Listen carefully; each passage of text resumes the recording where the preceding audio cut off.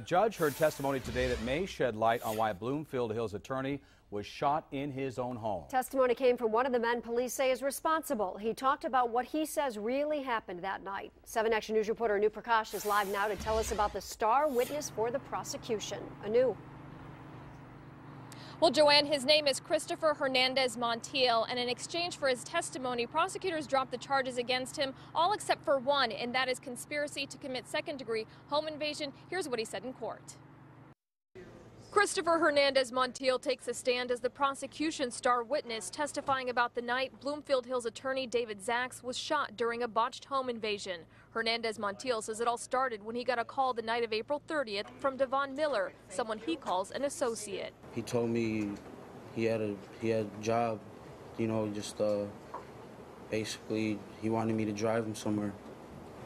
Was there a fee you were going to get, a payment you were going to get for driving him?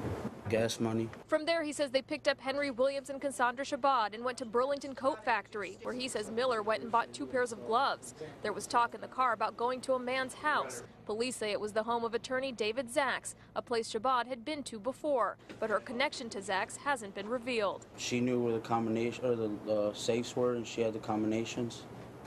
Did she provide any information as to whether or not the person was going to be home or not? Yes, she said he wasn't supposed to be home. He then testified Shabbat and Miller tried to get into the house but realized someone was home, so they all drove to Detroit, got a gun, and went back to the house. Once they got there, he testified the other 3 defendants got out of the car. Moments later, he heard gunfire. The other 3 ran back to the car. Police say it was Devon Miller who pretended to be a cop and ended up firing through the front door. David Zaks was on the other side, just feet away. His son Jeremy was home at the time. I immediately hear my stepmother, crying for my name.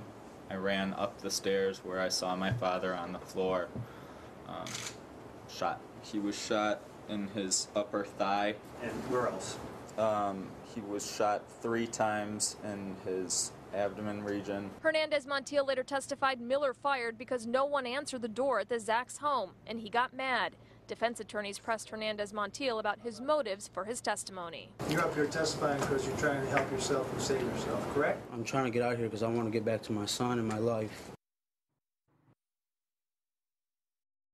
Defendants have been bound over for trial. As for David Zaks, we understand that he is still recovering from his injuries. No word on his condition or if he has been released from the hospital.